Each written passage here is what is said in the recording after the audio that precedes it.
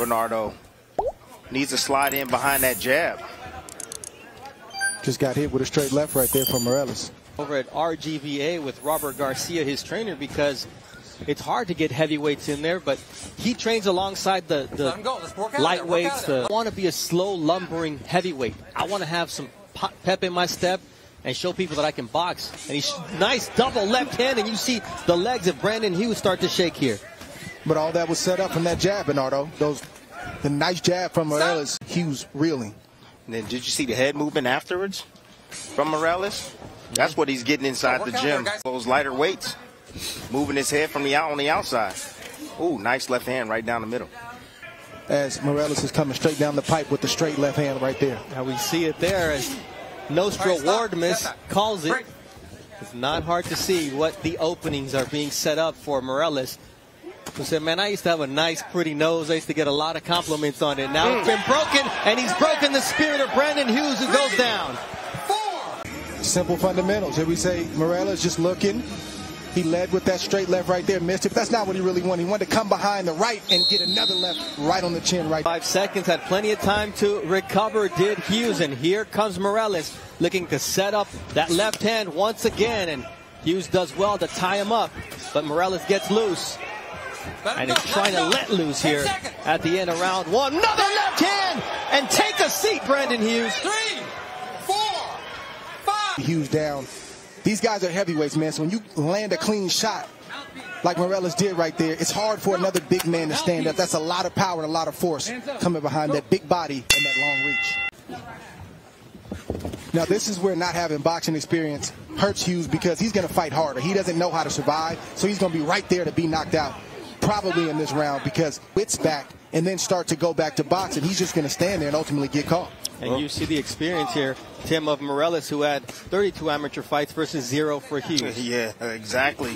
But the one thing that I do like about Hughes, lunges forward, he does tie him up. There it is right there. He get a 15-yard penalty for holding in football on his feet against the hard-punching Mireles, who had never been out of the first round in his first 2 professional fights. Ooh, you see a nice left hand. Hughes is tough, though. He's tough. Might not have the knowledge, but he's tough. But and he's out. And he's down as the referee yelled, stop. It's too late. Words weren't enough. And Mireles, Tim, he put him down. Oh, my goodness. He called by the ref. Well, the end was inevitable. All Mireles had to do was not get caught and keep doing what he was doing, which is come behind the right hand and left hand like you see right there. Hughes is tough, like we mentioned, but toughness can get you knocked out. He didn't know how to get out of the way or get away from the long reach of Mireles, and I love this. He's a young fighter, but didn't panic when he had his opponent hurt. That's veteran type stuff, and that was my big takeaway. The knockout was great, but the poise was great as well. Agreed. Looking at that sequence right there, you know, look at the distance that Mireles is keeping between him and Hughes. Very important. How do I know I'm still strong? I was sparring the fast, quick heavyweight Andrew Ruiz, the former champion, and the hard-punching Filip Ergovic. He says, and I learned that I still got some pop and I can hold my own against high guys at their elite level. He's actually not intimidated by much because he works security in his hometown. Mireles is a little slow with his hands. Oh, nice.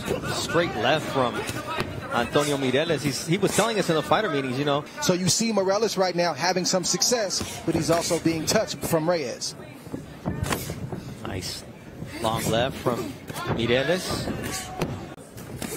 Nice body shot from Mireles here to end round one of a scheduled 4-rounder. And we're going to listen in to aforementioned Robert Garcia Jr. All he needed was the love of the sport to be able to take the baton and run with it, and you see him doing that right now. It's a battle of distance here. Who's going to control the range? Yes. We don't know what's going to happen in this fight, but what I like from Reyes so far is he's not allowing the height and the reach of Mireles to intimidate him. You see him working through it. You see him have success at times. He gets hit at times like you just saw.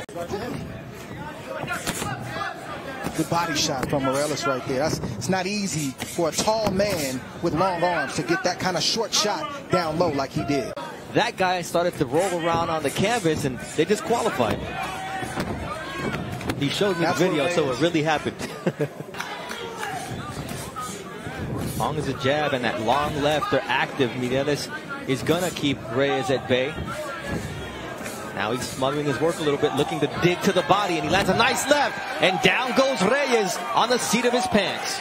He kept chopping down that smaller tree, and then all of a sudden, you get the right shot through. Combination right here, not everything landed, but that shot right there did. That right left hook to the body, and then shots that followed back up to the head. Bad spot for Reyes to be in. He can't get away, and Mireles took full advantage. Boom! That shot right there. You couldn't really see it, but Reyes felt it, and the shots to the head. 50 seconds left here in round number 2. Mireles needs to stay calm, Dre, and try to finish this fight. Nice right hand, and down goes Reyes for the second time. And referee of this fight, Tina Rupprecht, says, I've seen enough. And he was hurt just enough, and Reyes didn't really make an effort to get back up. And the second knockdown, Reyes had already checked out, and it didn't take much for Mireles to shoot that looping right hook to the ear. Just a short shot. Boom. Boom. Those two shots right there don't seem like much, but trust me, Reyes felt it. His body language told the whole story. The referee read that just right. The rest is history. Oh, nice jab from Mireles.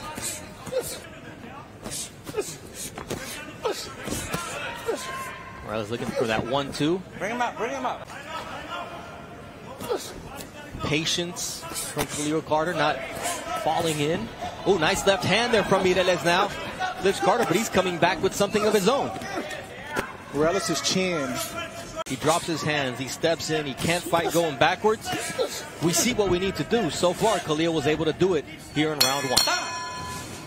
And that I can still hurt you and potentially get you out of there, because if he allows Mireles to get back in this fight. Nice uppercut from Khalil Carter, who is balanced, and he's looking for his shots, and downstairs is what's working for him right now. Shaking off the cobwebs from being knocked down and getting right back into the fight. I don't think he's fighting the right type of fight, but he's fighting. And that knockdown did not turn him away. Right, but that was the missing link for Mireles, is the defensive part. Get your shots off. Use that big height and that big reach. Just take a half step back. The shorter arm man, he's going to miss you. Break clean.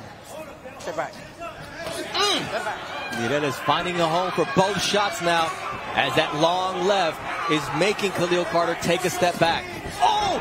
Mireles catches him, and this fight is done! He just turned him away with a huge shot. You can't get hit that many times, that flush, against a guy like this. Being the bigger man, he would push Carter back. Carter's relaxed for some reason, I don't know. It's a real fight, a live fight going on, and then you just see Mireles just keep pouring it on, and it's the type of shot. That one right there, the right hook, followed up with another straight left and another straight left, and the turnaround from Carter is all that a referee needs to see to know that he's not in his right mind and that he probably needs to stop this fight. That's a swivel jab right there. That's a swivel jab right there. Most fighters are not expecting that shot. Beautiful shot, beautiful stoppage with no argument whatsoever. Zerto did 12 against him. Terrible game plan, I thought. Absolutely. Try to outbox the boxer, but Mireles here putting hands on Perry early on, but Perry's trying to get inside and cut that gap down and land that overhand right. You know that in his pro debut, he was outweighed by a 351-pounder. And right now, he's getting pounded by Mireles. Just the speed and the punch output, and down goes Perry. Face first. 4, 5, 6, 7, 8. It's done. 9, 10. Absolutely not enough time for Eric Perry to get back up. Here's the end of the fight right now. Mireles is just overwhelming Perry. That's he just letting his hands go. He hit him with one shot. Followed up with combinations. That was the end. I mean, I love the acting at the end, the flop at the end. I thought that was pretty good. I mean, look at his eyes. His eyes look fine right here. I get it. I'm not in his body, but I love the acting right there.